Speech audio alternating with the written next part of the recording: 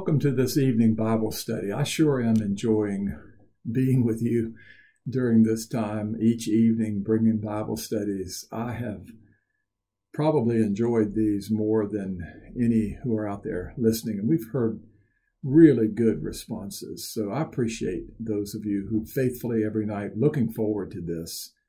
Your hunger for the Word has really been an encouragement to me.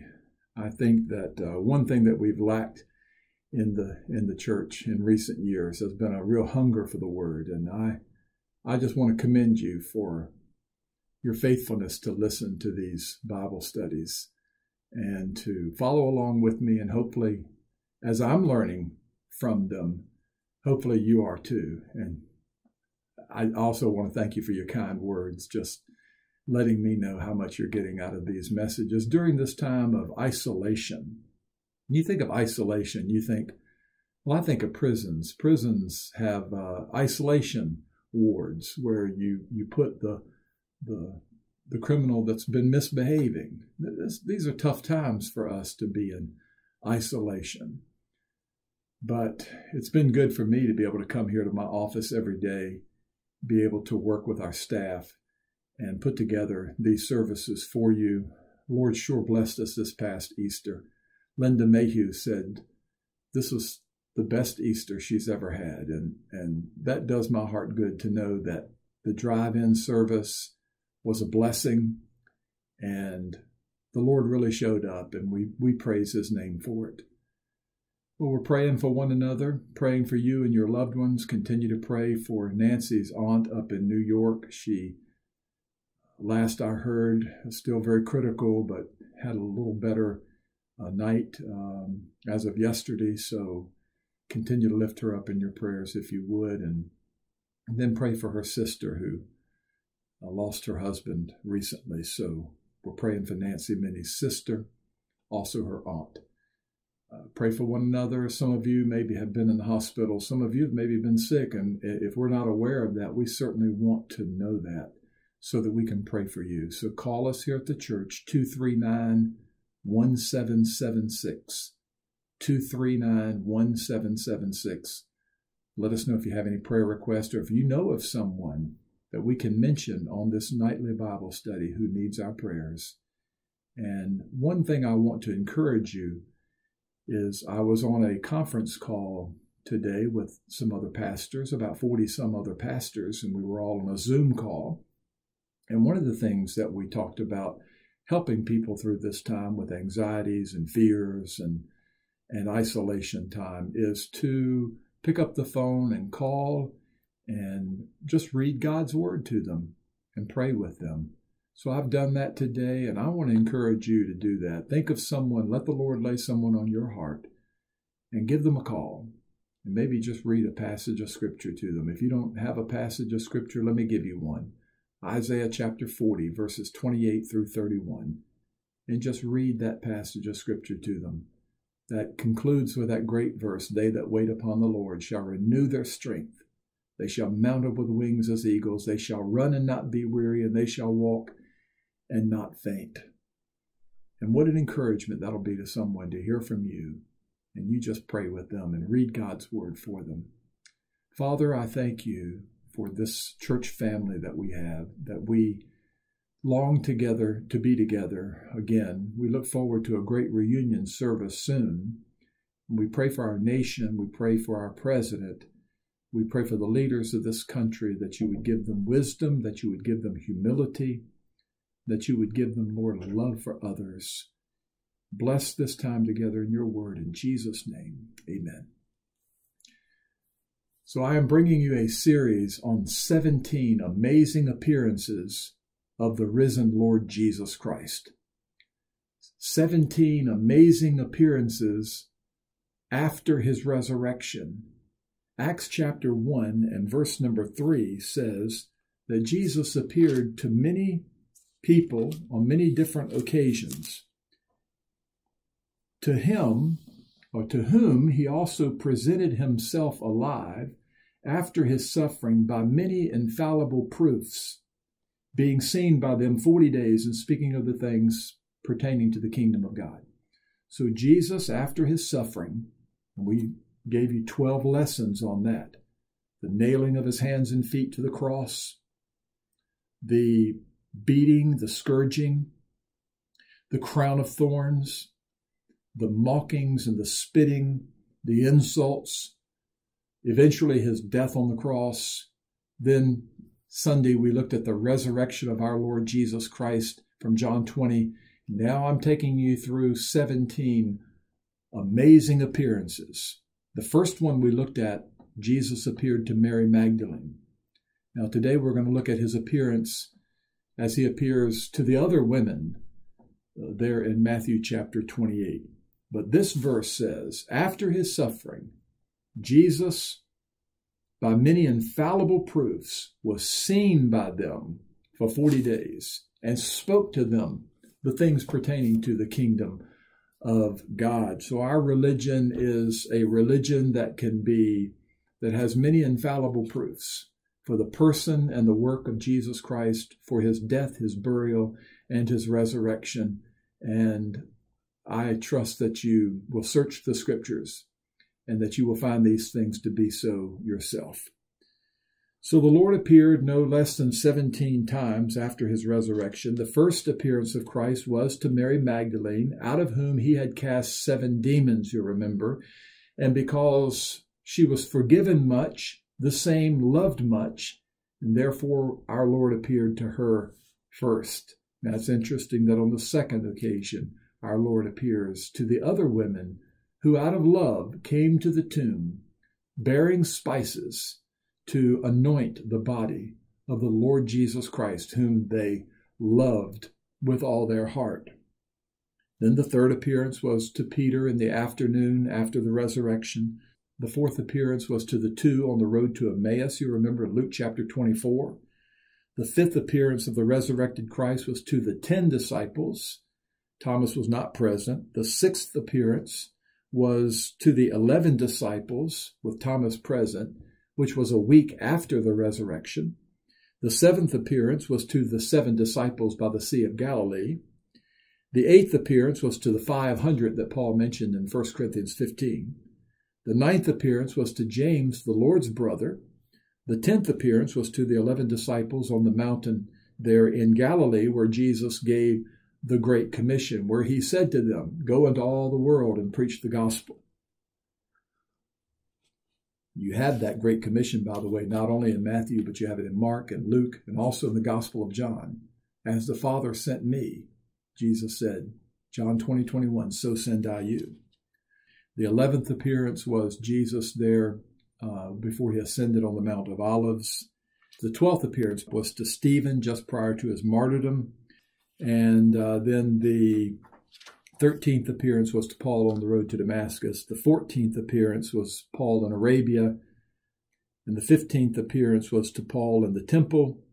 The 16th appearance was to Paul when he was in prison in Caesarea. And the Bible says the Lord stood by him. And then the final one that we will look at is Jesus when he is revealed in the Revelation chapter 1, to John while exiled on the Isle of Patmos. So we looked at his appearance to Mary Magdalene. Let's look at his appearance to the other women.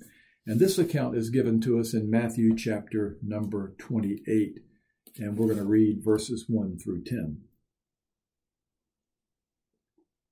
Now after the Sabbath, as the first day of the week began to dawn, Mary Magdalene and the other Mary came to see the tomb. And behold, there was a great earthquake, for the angel of the Lord descended from heaven, and came and rolled back the stone from the door and sat on it. And his countenance was like lightning, and his clothing as white as snow. And the guards shook for fear and became like dead men. That reminds me of when they came to arrest Jesus, and they said they were looking for Jesus, and he said, I am. And all of a sudden they fell backward, you remember. Well, the guards shook for fear and became like dead men. And the angel answered and said to the women, do not be afraid.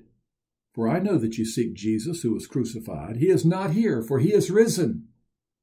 Come and see the place where the Lord lay, and go quickly and tell his disciples that he is risen from the dead, And indeed, he's going before you into Galilee. There you will see him. Behold, I have told you. So they went out quickly from the tomb with fear and great joy and ran to bring his disciples word.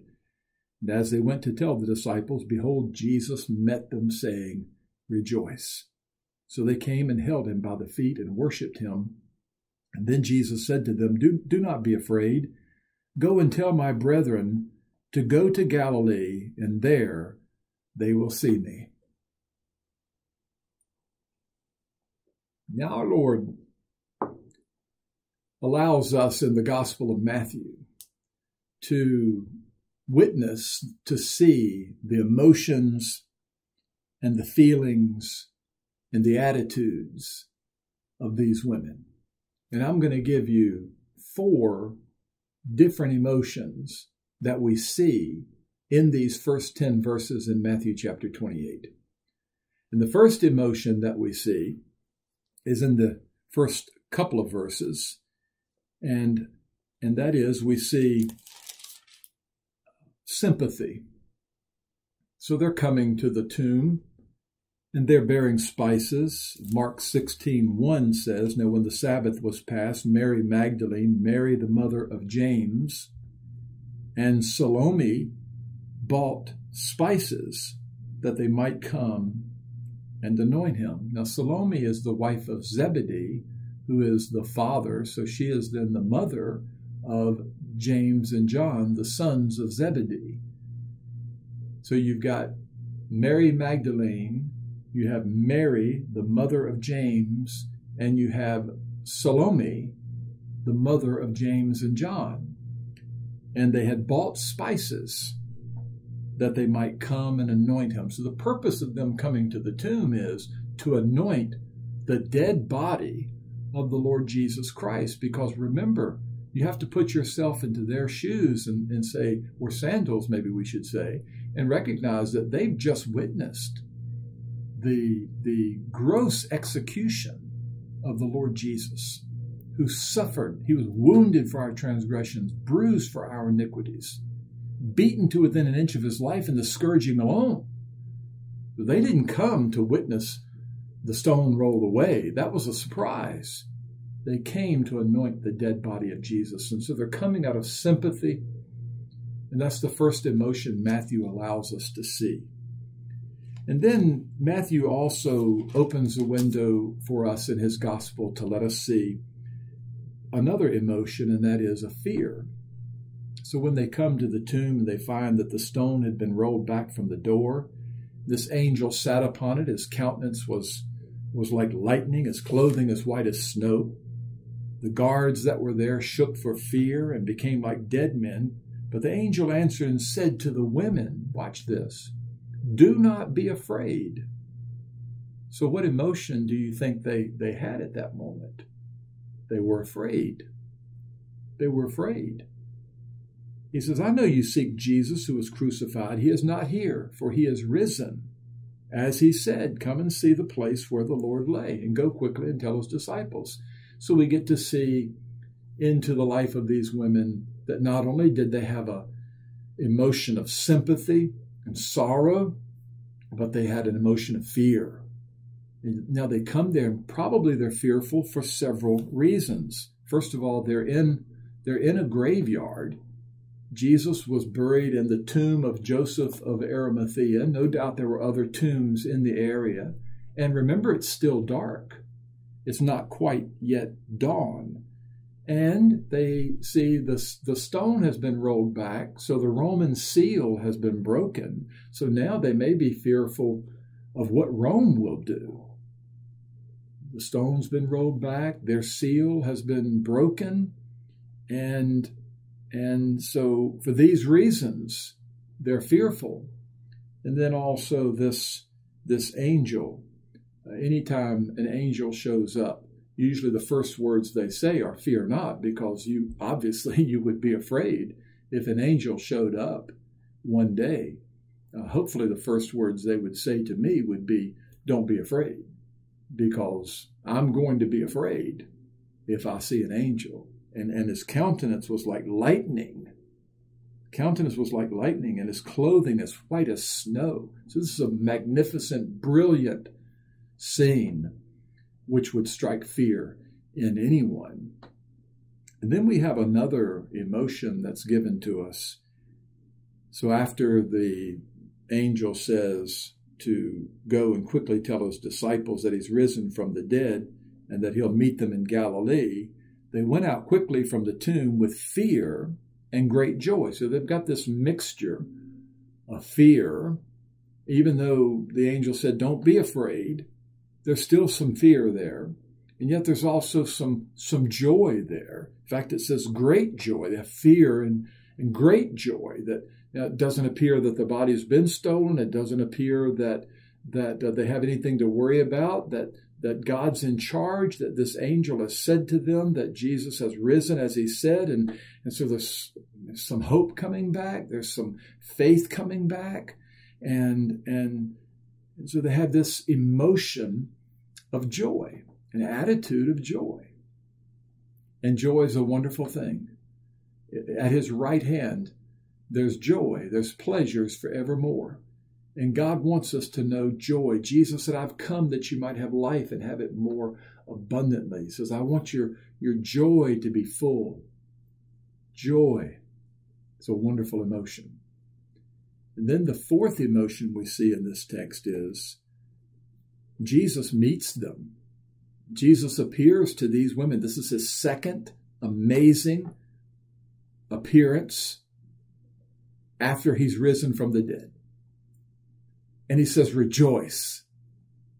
And the Bible says they came and held him by the feet and worshiped him. That's what we're going to do when we see Jesus. We're going to fall at his feet and we're going to worship. So you have sympathy, you have fear, you have joy, and you have worship. And all of these things are part of who we are, humanly speaking. So if you're going through right now a wide range of emotions, one moment you're rejoicing, and the next moment you're feeling back discouraged again, just know it's somewhat normal, because man wasn't made to be alone. God said it's not good for man to be alone. And maybe you are. And so it's okay what you're feeling. This is the good thing that you're doing, is you're listening to your pastor. You're taking in as much as you can from everything that God's offering to you. Hopefully you're in his word. Hopefully you're praying. Hopefully you're taking some walks, enjoying God's creation, getting outside the house a little bit. Maybe get up in the day and get a shower and get dressed and just act as if everything's normal, even though there may be a very, very similar schedule as to what it was yesterday. So I just want to encourage you to keep on keeping on and be encouraged and be steadfast, unmovable, always abounding in the work of the Lord. This too shall pass. And as they say on Fox News, you're another day closer to this being behind us. And we thank God for that reality. Well, you know, Hollywood, every time it portrays the death and the resurrection of Jesus Christ, it usually does a pretty good job on the death of Christ. The crucifixion seems real. They do a magnificent job with making it seem so real in the movie. The hammers and the nails and all of that. But usually they will spiritualize the resurrection. Usually the resurrection is just, the only thing they'll show is maybe some music, and they'll look up to the skies, maybe with the camera, and you just have this sense of he rose, but no one really knows. And I can promise you, if that's the way it was, the disciples would have never believed. They would have never believed in the resurrection of Jesus Christ. They only believed in the resurrection of Jesus Christ because he personally appeared to them on various occasions. And Thomas, you remember, said, I won't believe unless I can put my finger into the prints of the nails in his hands. Then I will believe, and only then. So you're not talking about a bunch of gullible Galileans. You're talking about people who would not have believed if it had not been for real. So Christianity is the true religion. And we know that this is not just some mystical story, that the tomb is empty. The stone was rolled back. The angels did declare in Matthew, Mark, Luke, and John, he's not here, he's risen. You had this angelic declaration given. His grave clothes were left behind. If somebody was going to steal the body, they wouldn't unwrap the grave clothes. The napkin laid to the side, folded by itself. No, there was no stolen body. Jesus came up out of that tomb just like he said he would do. Destroy this temple, and in 3 days, I'll raise it up. Now, I want to give you 4 imperatives that we see in verses 6 and 7 of our text here in Matthew 28. And the angel says, he is not here, for he is risen. Now watch this. Come, see the place where the Lord lay. Go quickly and tell his disciples. Come, see, go, tell. These are 4 imperatives for you and me also. We need to come. God invites us to come, just as he was inviting these women. Come. Come to this place where the Lord lay, so that you can witness that he's no longer there, that you serve a risen Savior. He's in the world today. I know that he is living, whatever men may say. Come. And our Lord Jesus said in Matthew chapter 11, verses 28 and 29, he said, come unto me, all ye who labor and are heavy laden, all you who are burdened down with the cares of this world. It's one catastrophe after another. If it's not a hurricane or a tornado in Nashville, then it's tornadoes down in Mississippi. If it's not COVID-19, it'll be something else, because our days are few and full of trouble. And all that we're learning from COVID-19 is what we already knew, is that we're all going to die. It is appointed unto men once to die, and after that, the judgment. And so this world is full of trouble and woe, but we have hope in Jesus Christ. And as I said in the last study, maybe the disciples, when Jesus died, they lost all faith. Maybe they lost all hope for a while, for a season, until they saw the risen Lord. And then their hope revived and their faith revived. They believed, they trusted, they had hope again. But their love for Jesus never died. And I hope that your love for Jesus will never, never die. He says, come. And then he says, see. What should we see? Come to this empty tomb and see. See the condescension of your Lord Jesus Christ. Though he was God of very gods, though in the beginning he created the worlds, yet he became a little baby at Bethlehem and lived a sinless life, performed miracles, raised the dead, walked on water, turned water into wine, healed the sick, caused the blind to see, went to a cross for you and went to a cross for me, and rose from the dead on the 3rd day. Come and see the condescension of your Lord, that in his humility he came not to be served, but to serve and to give his life a ransom for many.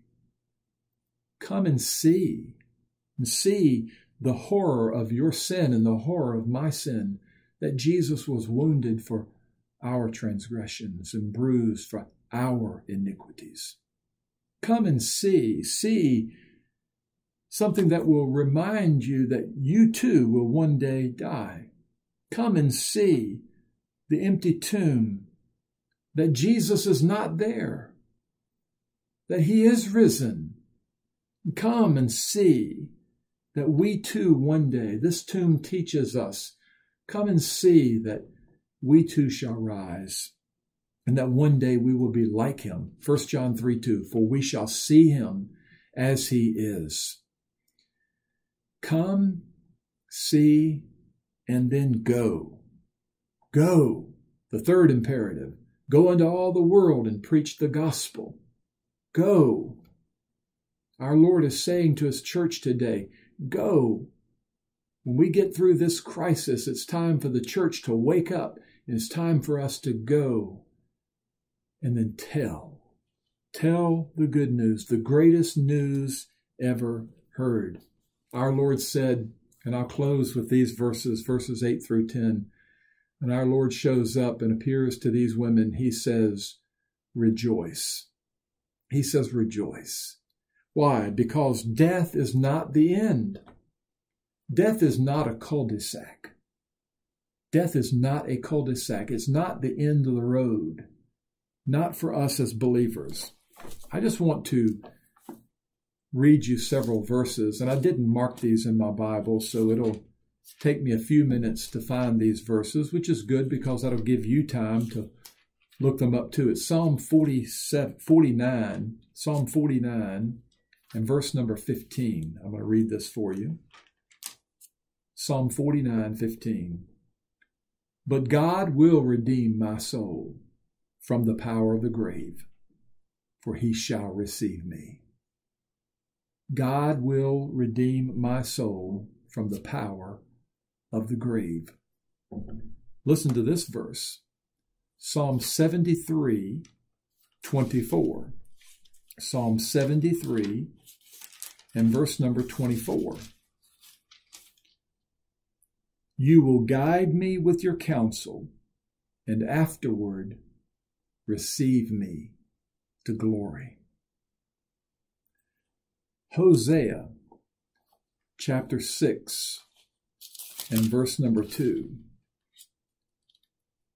Hosea chapter 6 and verse number 2. I'm giving you resurrection verses that death is not a cul-de-sac. It's not the end of the road. Hosea, the prophet Hosea said, after 2 days He will revive us, and on the third day He will raise us up. Isaiah chapter 26 and verse number 19. Your dead body shall live. Together with my dead body they shall arise. Awake and sing, you who dwell in the dust, for your dew is like the dew of herbs, and the earth shall cast out the dead. All those who are in the graves are going to hear His voice, and they're going to come forth, and the earth will cast out the dead. Death is not a cul-de-sac. Daniel chapter 12 and verse number 2 says that many of those who sleep in the dust of the earth shall awake.